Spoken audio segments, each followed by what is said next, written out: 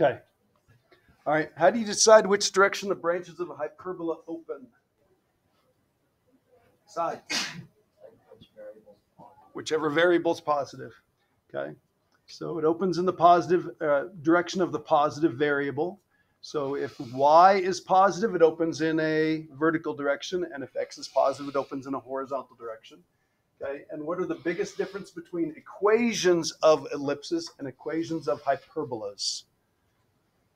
Between the equations. Lizzie, what do you think? With ellipses, the x and y variable are both positive, but then with hyperbolas, one of them. Okay, so hyperbola, one has a negative coefficient, and on an ellipse, they're both positive. D, did you have something? Okay, that's the big one. Yeah.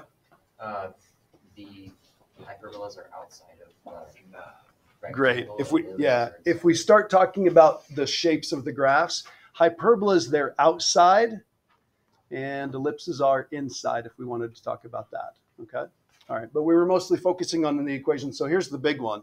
The big one is that one of them has a positive sign and the other one has a negative sign.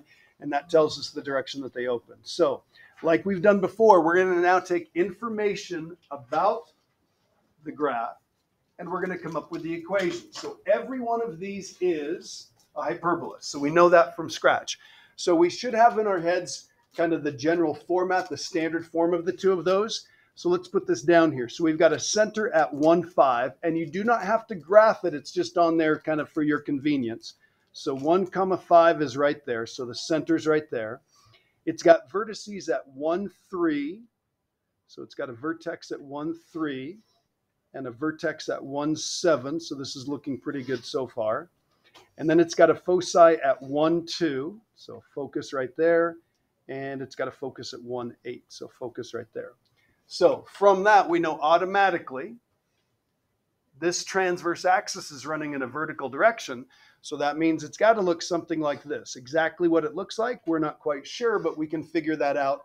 So this is going to be, let's see, in the y direction. So we're going to have y minus 5 quantity squared. That one's positive. The x is going to be negative. So this is going to be x minus 1 quantity squared. And then we've got a 1 over there. Okay, so we've got that much to start off with. Okay, then we've got to figure out what goes underneath each one of those. So in the y direction, remember the fundamental rectangle is going to be up here and right there. So we know that in the y direction, let's see. So that's going to be our a. A in this case is 2. So we're going to square that and we're going to put a 4 underneath here. Everybody good with that? Okay. Now, there's one other piece that we need to fill in, and we've got to have a little formula to do that. What is it? Isn't it like, I don't know how to word it, but it's like the 4 and then whatever is under the x minus 1. You add them, and then that gives you the foci. So it is the Pythagorean theorem. It's a squared plus b squared equals c squared. We're going to take in the direction of the y, so this is a 2, so this is going to be our 4. We don't know what this one is right here, but we do know that the c is the distance from the center to the focus, and that's going to be 1, 2, 3. So that's going to be 3 squared, so that's going to be 9. So I can move that to the other side, and the cool thing about this is because it's got a plus and we're looking for the b, this is just going to be a 5, and I think we talked about this before. I could figure out that this is going to be the square root of 5, that that's what b is. But that's just how far we go in the horizontal direction for the fundamental rectangle. I'd go radical 5, so about this far. I don't need that unless I need to come up with the formulas for the asymptotes and stuff like that. So I can just put a 5 right here, put a box around this, done. Any questions? Okay, got a question for Dane. Dane, is it okay for B to be bigger than A? Yeah. It is. Totally fine. Okay, it doesn't make any difference. Okay, let's come down and take a look at this one. So we've got a focus at 2, negative 5. So 2, negative 5. We're down here. We've got a focus. Negative 8, negative 5 is another focus. And then we've got vertices at 0, negative 5. Your focus is wrong. Ooh, okay, there's an issue here, isn't there? Okay, I'll have to fix this. So this is 0, negative 5. So we're right here. That's a vertex. Ooh, we got to fix this, don't we? Okay. And negative 6, negative 5. Okay, so that's a vertex. Okay, we need to, yeah. Did I get something wrong here? You Yeah. graphed it as -2, -5, but it's positive. Oh, positive 2. Okay. That's what I said. Oh, there we go. Okay, that makes me feel better. Okay, so 2, negative 5. So there's a focus and there's a vertex. Now does it look good? Yeah. All right. It's always nice for me to make one mistake, right? Okay, so now we look good. We've got the vertices in here. We've got the foci out there. It's clearly going to do something like this. So Samara, which variable is going to be positive? The x, very good. Okay, so the x is going to be positive, but we've got to know, whoops, this is going to be a minus. We got to know where the center is. Yeah. I know where the center is. How do you know where the center is? It's in between the vertex. Right in between here. So you can, I mean, if it's like this, you can literally just count. If it's not, then you can use the midpoint formula. But this is going to be at -3, -5. All of them have a -5 for a y coordinate. So let's see. This is going to be x plus 3, y plus 5. Isn't it? X -3? No. They're both negative. So it's going to be x minus -3 and y minus -5. We okay with this? Mhm. I know in the x direction that this distance right here is 3, so I can square that and I can put a 9 underneath the x. And I know that this distance right here is, let's see, that's 3, so it's from -3 all the way to 2, so that's going to be 5. So if I do a squared plus b squared equals c squared, this is going to be 9 plus b squared equals, that's 5 squared, so that's 25. So this means we get a nice answer for b squared of 16. So we put a 16 right here. That would make it easy to graph the fundamental rectangle. That means that the slope would be a nice number and stuff like that. But none of that matters. All we need to do is just come up with the equation. Okay, any questions? No, sir. All right. Okay, back side, let's see. Center. Okay, I'm going to concentrate on graphing. You graph too, and let's see if we get this right. What? Crew's even going to do it. What do you know? We're graphing? Mm-hmm. Just trying to munch.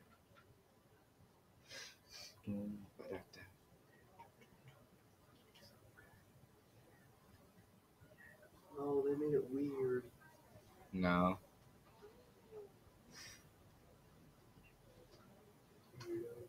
That's a light work.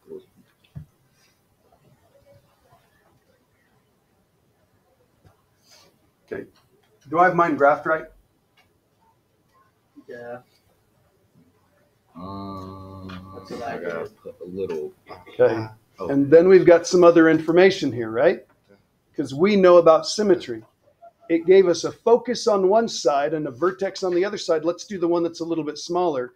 So this vertex means there's got to be another vertex over here. And this focus means there's got to be another focus over there. So let's see. If we're at 5 and this is 0, that means there's got to be another focus all the way over here. It's okay if it goes off the graph just a little bit. There's got to be another focus over here at 10.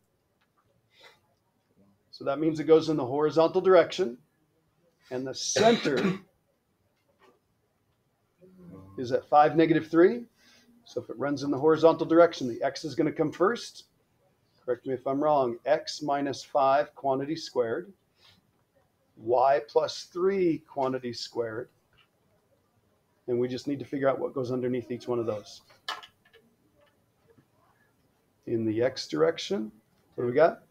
4. Okay. So A is 2, so this is going to be 4. Yeah. Comes up a whole bunch, so all those perfect squares. Yeah. Is the next one 21? I think it is, because this right here, the distance from the center to the focus would be 5. 5. And 5 So we're going to have a squared plus b squared. Thank you very much. Okay, so we've got a 4 plus a b squared equals c squared is 25. So b is equal to 20. B squared is equal to 21. We don't need to know exactly what b is. We put a 21 right here. We put a box around it, and we're all set. Okay, any questions there? All right. Okay. It says, don't write the equation, just figure out how the following information would be helpful. So we got the center, we got h and k, right? A is 10, B is 7, transverse axis is horizontal. I don't like Okay? What's this going to help us with? Wait, what? 1? A and B. Yeah. Okay, going to help us with the rectangle. Transverse axis is horizontal. Transverse axis is horizontal. D? That makes like x axis positive. Okay. X squared positive. Okay. Wait, That tells us which it way it is? opens. Oh. Because it runs horizontally. Okay, it's going to have branches that go like this. Okay, now, I mean, we could go ahead and write down the equation. If they say A is equal to 10 and B is equal to 7, where does the 10 squared go?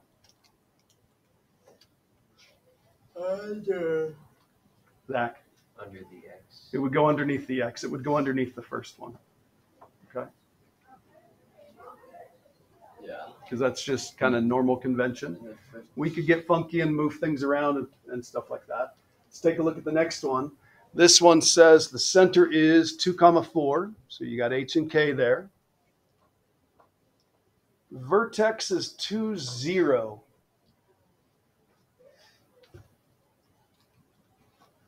So it's. Wait. Zach? I think that shows you that it would be y would go first, or y is the bigger one. Yeah, y would go first. It's the positive one, right? Okay, because if we're at 2, 4, if that's the center, and we've got a vertex at 2, 0 right here, there's a vertex. That means it's got to go like this. So that means y is going to be squared. Okay, so y squared is positive. Okay, and then it says the fundamental rectangle has an area of 32 square units. That tells you the co-vertex of x. Okay, how far is it from here to here? 4. Okay, the other one would be up here, wouldn't it? Mm-hmm. So how tall is the fundamental rectangle? I'm going to change colors. It's going to be 8 units tall. Okay, so from here to here is 8. So that means that the width of that would have to be 4. Width of the fundamental rectangle would have to be 4. So you'd have 2 on this side and 2 on this side, 4 here, 4 here. So then we could figure out what a squared and b squared are. Cool, so we okay with that? Dane, we okay with that? We got that down? Good. Great. This last example in here, C has an asterisk by it. Would you look at that information and think about it? Why is there an asterisk there? Because it doesn't tell you. Shh. Thank you very much.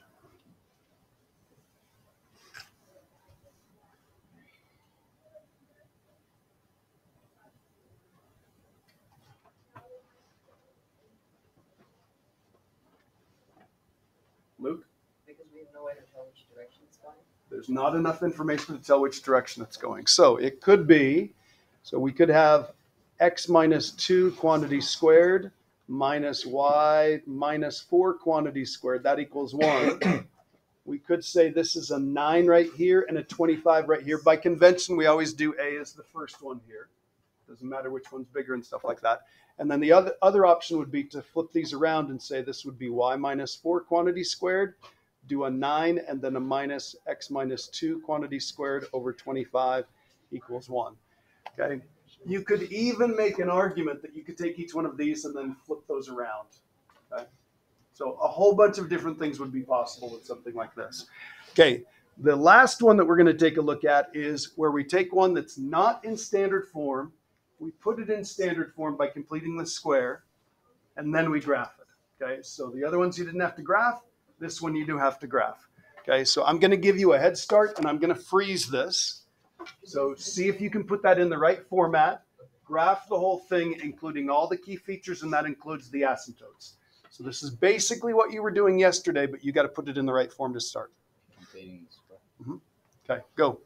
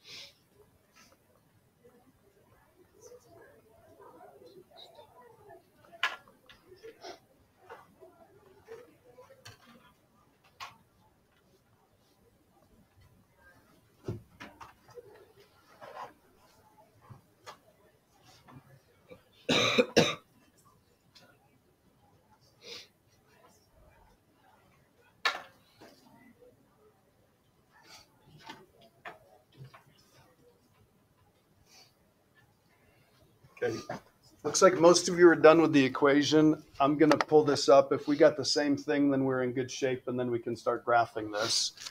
I got y plus 3 quantities squared over 4 minus y plus 4 quantities squared. Whoops, that's an x.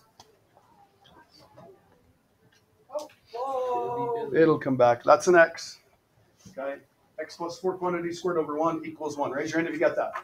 Wait. Great. I'm almost done. Okay, if you made a mistake somewhere, it's usually with completing the square, and a lot of times it's right here. In fact, I even make mistakes sometimes when I'm factoring this out.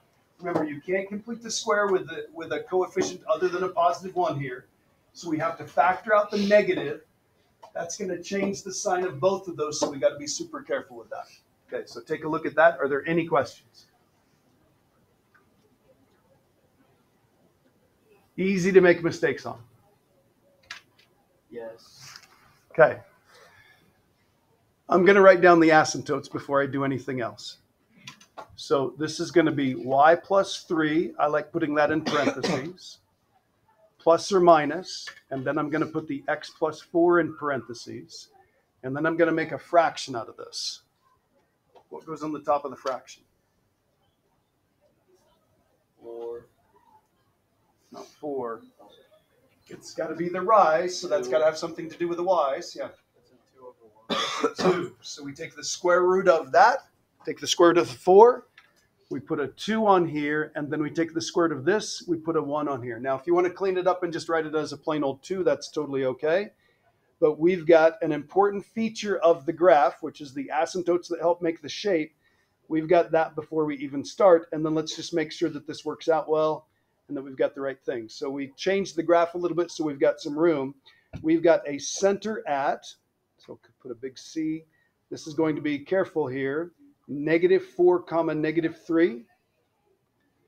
So back 4 and down 3. There's the big center. In the y direction, we're going to go 2. So we're going to go up here and we're going to go down here. In the x direction, we're going to go 1. So we're going to go like that. And this is the fundamental rectangle. I'm going to draw the asymptotes in here. It's a really good line. Been working on it. And you'll notice that these go through -4, -3. Is it blue screen of death?